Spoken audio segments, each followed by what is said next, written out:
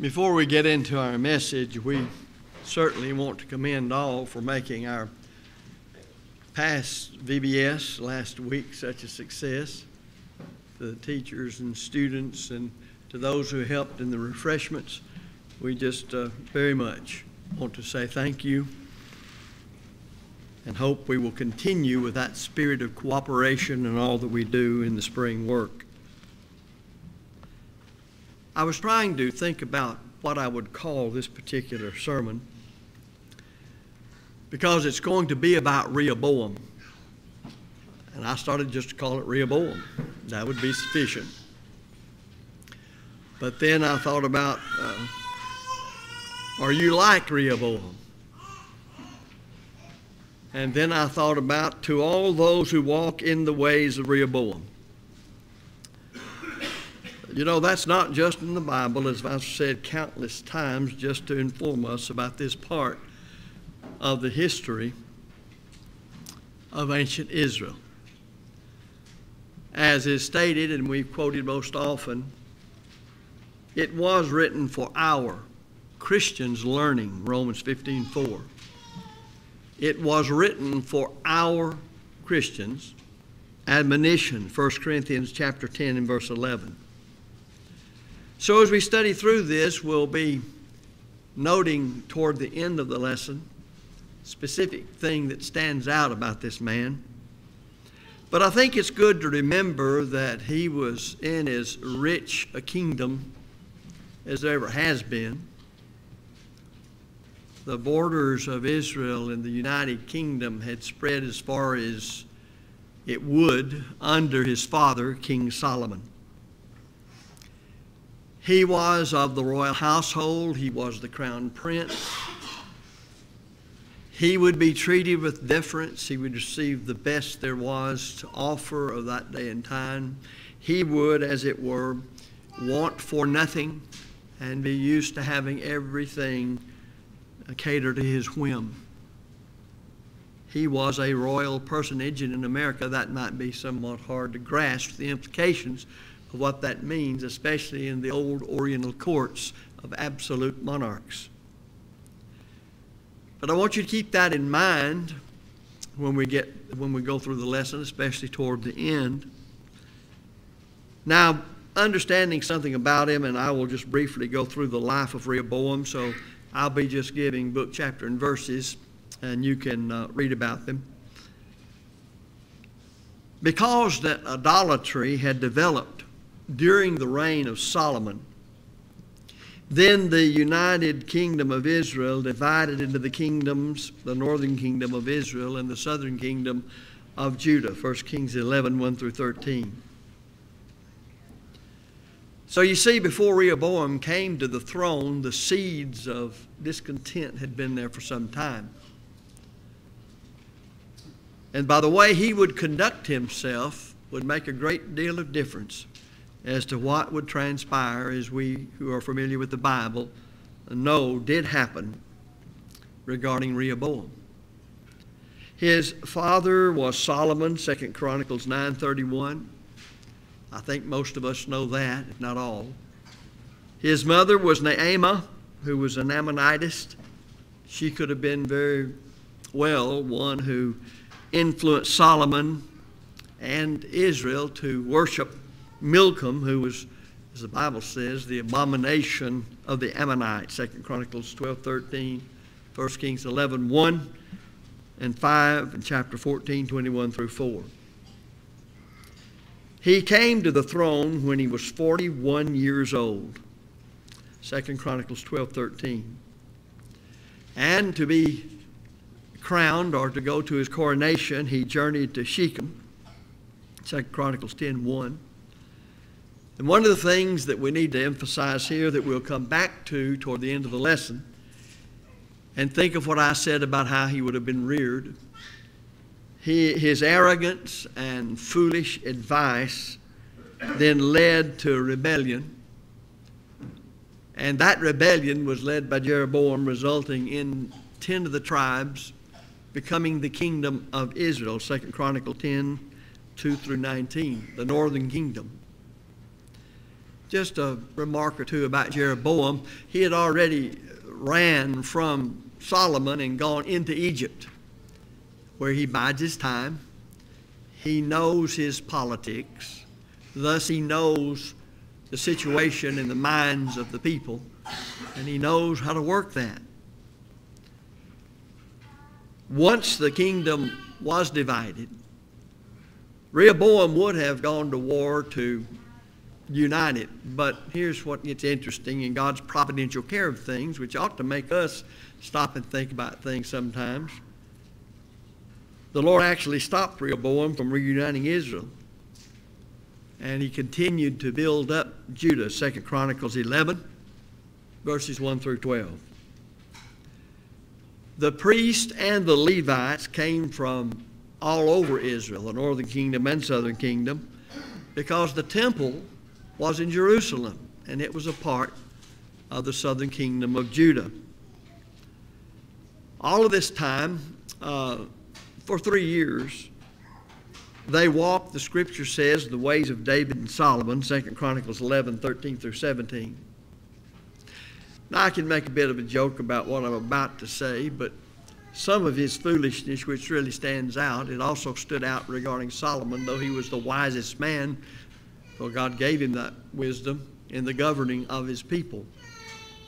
Because Rehoboam had 18 wives, he had 60 concubines, he had 28 sons and 60 daughters. 2 Chronicles 11, 18 through 21. Now, you might want to think about this sometimes when a few children begin to bother you. And when the wives sometimes are as wives are. His son Abijah was prepared to be his successor, 2 Chronicles 11, verses 22 through 23. I say that things went well and God strengthened the southern kingdom of Judah for 3 years.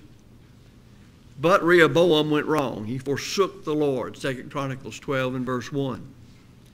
Because of that, Pharaoh Shishak, king of Egypt, Pharaoh of Egypt, took what was the fortified cities of Judah and came up against Jerusalem in 925 BC, 2 Chronicles 12, 2 through 4. Shemaiah the prophet explains it was because that they forsook the Lord, 2 Chronicles 12 and 5. So the kingdom begins to shrink from where it was with Solomon when the kingdom divided, and now it even shrinks more. The strength of the kingdom wasn't there, all due to this one man's lack of spiritual leadership. The leaders at this time of Israel and Rehoboam humbled themselves, according to the record in 2 Chronicles 12 and verse 6. And the Lord acknowledged their humility. But he grants only partial deliverance, 2 Chronicles 12, 7 through 12. Rehoboam reigned some 17 years in Jerusalem, 2 Chronicles 12, 13. And the scripture records that he did evil because he did not prepare his heart to seek the Lord, 2 Chronicles 12 and verse 14. One of the things we see from 2 Chronicles, one of the things we see is that Rehoboam of Judah was in constant warfare with the northern kingdom which was being ruled by Jeroboam. When he died, he was buried in the city of David, and his son began to reign, 2 Chronicles 12:16. So that's just very brief about this man. And if you go through the Bible concerning the kings to follow him over Judah, or the kings to rule over the northern kingdom of Israel, then you can find out much about them. And there are great lessons to be learned that will benefit you in your service to God. Things not to do and things to do. And I'd like for us to look at some of those lessons now. Rehoboam followed the advice of his younger counselors. 2 Chronicles 10, 13 through 14. Now remember, he was 41 when he came to the throne. So his friends were likely to be about the same age. Even so, Rehoboam rejected the counsel of the more aged, the more experienced, thus wiser counselors.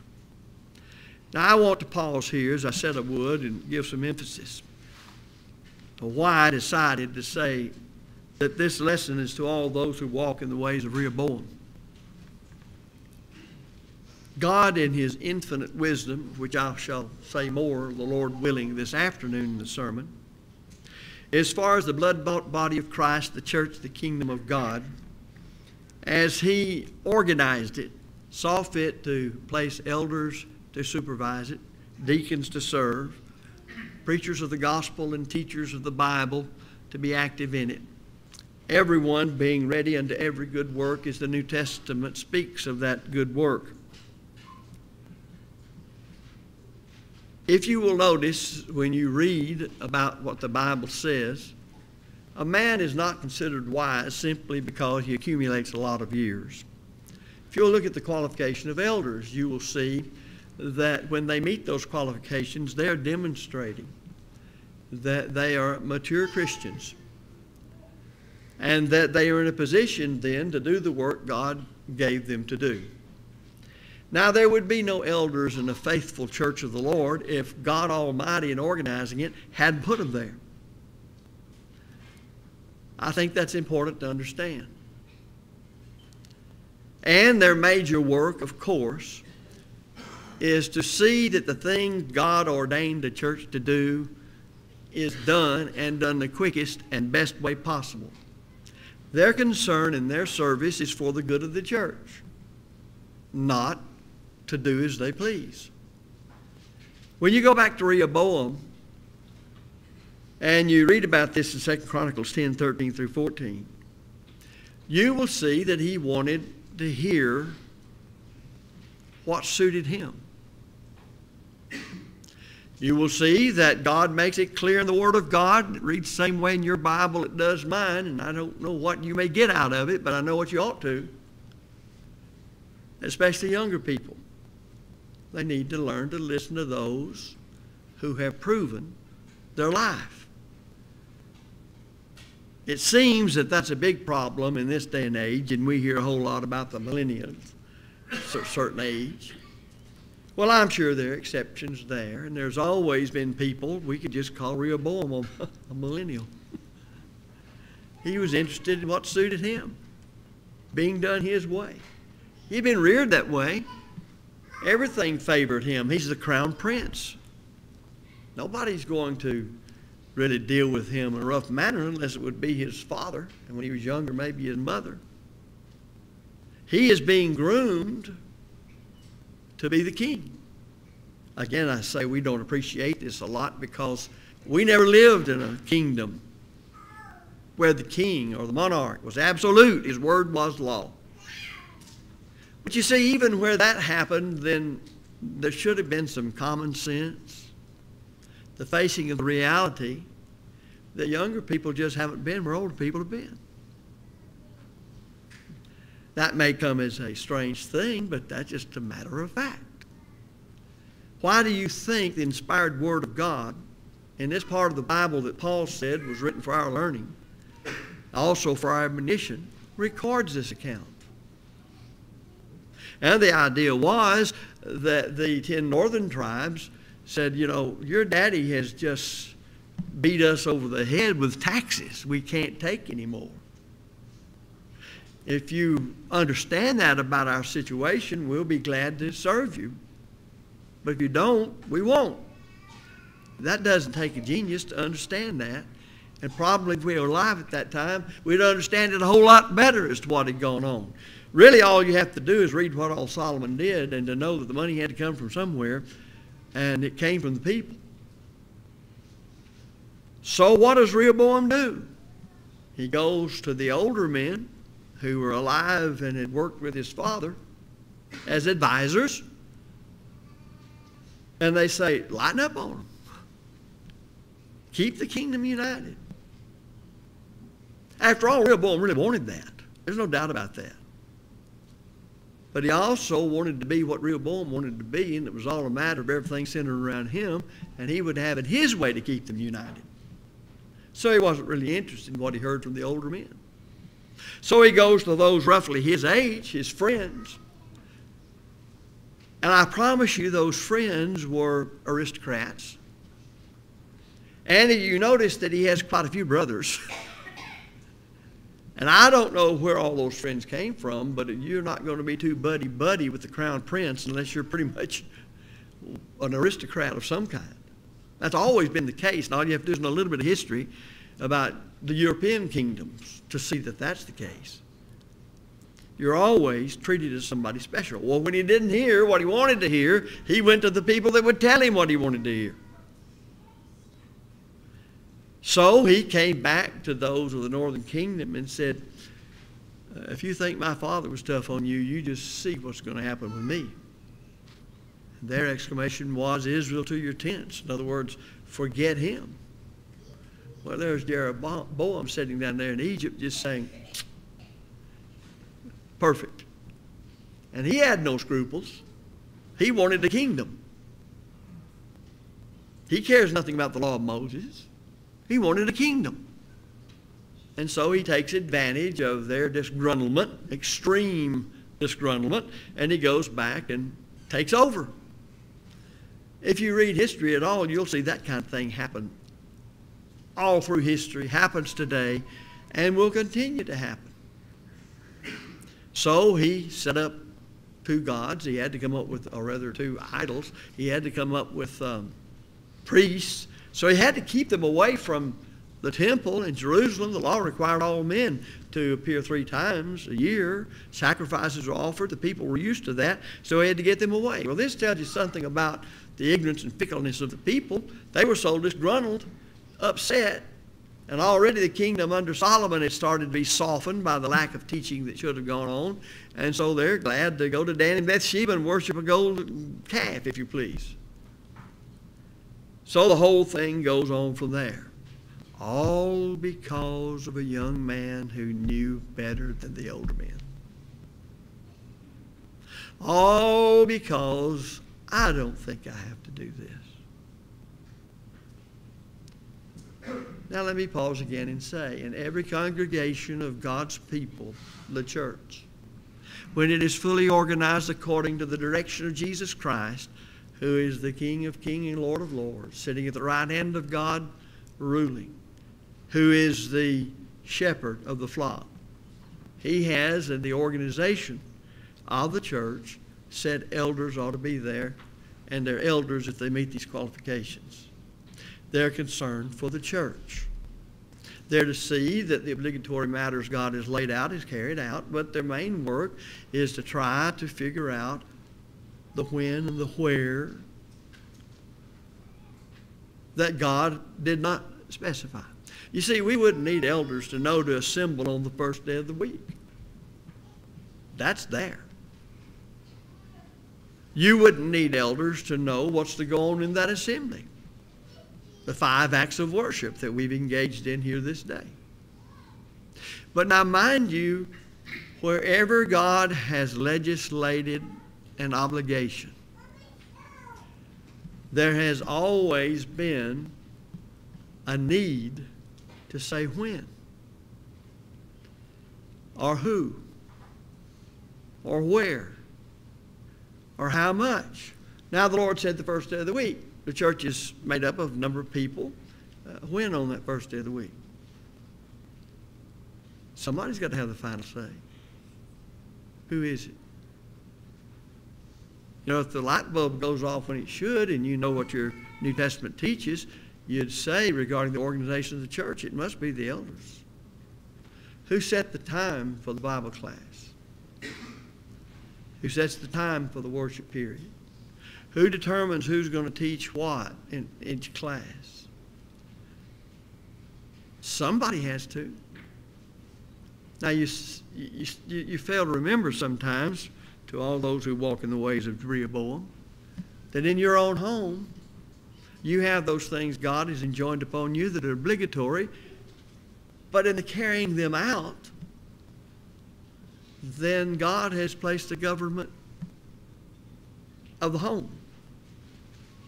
And he placed the husband as the head of the house with responsibilities, and the wife and the mother with her responsibilities. And it tells you how the husband ought to be in loving his wife, and vice versa, and their duty to their children, and their children's duty to them. And every one of those things, you're going to have, if you're a husband that has any sense at all, unless you walk in the ways of Jeroboam, you're going to have to say, well, here's when we'll discharge this obligation, or here's how it's going to be done, or here's what I'm going to do. Woe be to the young man, whether he's married or not, or to the young husband, who says, I don't need any advice. I don't need an example to look up to. Nobody's got any more wisdom than I do. I can promise you he won't be what he ought to be to his wife. And he won't be what he ought to be, number one, to himself before God. And he won't be what he ought to be to any children that come along. And in the generation to follow that are of his children, they'll just compound the problem unless they rebel against the example and teaching that I've just described when they grow older. I want to remind you that this whole problem with Israel began with Rehoboam not listening to aged, wise counsel. I want to remind you, see, I don't have to teach you, most of you you know this, that in the authoritative Word of God, elders are set over the church, deacons to serve, and each person in those offices must meet certain qualifications, proving their concern for the church. Now, Rehoboam showed no concern for the kingdom. He showed no concern for anybody else. He was willing to do something. He didn't have to do that, but he wanted his way. He was going to have it. And he did, and it all blew up in his face because he rejected counsel of more aged and experienced men. Now, if you want to, you can say that's a bunch of hooey and go on out and be a Rehoboam. But if you see any good in it at all, says Paul said, it was written aforetime for our learning, that we through patience and comfort of the Scriptures might have hope, Romans 15:4, that it is an example to us, then we want to do what we can not to walk in the ways of Rehoboam. Now, if you keep this thought in mind and you go through the Bible, you can find that there are a great many people who have walked in the way of Rehoboam. In fact, if you go up to the northern kingdom, they just went from bad to worse to much worse to Kaplui. The Assyrians got them. Judah didn't learn any better. The prophets would say, haven't you learned anything from your sister up north as far as what you should do in service to God? No, they didn't. So as the Assyrians took care of the 10 northern apostate tribes, Nebuchadnezzar would take care of the southern kingdom, which was primarily Judah and the little tribe of Benjamin. But notice that for a little while, Rehoboam continued faithful to God. 2 Corinthians 11:17, as we've already pointed out. He followed in the steps of David and Solomon as they served God. Now, it's important to realize this. I hear it often in prayers, and it's right. We pray for the providential protection of God as the church does only what the Bible authorizes it to do. Notice that second part. As we're faithful to God. As we do only what's authorized by the New Testament. God, in his providential care, if he works those things, I don't know. That's his business. Will take care of the church. If there's anything taught in the book of Revelation and all of its figures and symbols, strange language to us today, it is that the ways of this world are in the hands of Satan. We sang a song a moment ago that says, when things go wrong, when things are looking like the devil's winning. But he's not. Now, if you'll notice the situation, we learned that God would not let Rehoboam reunite the kingdom. He said, let him go. Well, of course, we understand that God kept a remnant of the people while he remained a just God. And even though Judah went into Babylonian captivity, they would come back because the Messiah had to come according to the tribe of Judah and the family of David. So a remnant remained, and they were restored. But you'll find that it is said of the evil done in the northern kingdom, in the succeeding kings, they sinned like Jeroboam, the son of Nebat. Well, we know how wicked that was if we spend any time at all reading about the kings of Israel. But Rehoboam began what was a big problem in Judah. And for the most part, their kings did the same thing. So he was successful, but he seems to be, after those 3 years where God continued to bless him, that there was an arrogance even further developed because of his success in those 3 years. 2 Chronicles 12 and verse 1 makes it clear that he forsook God.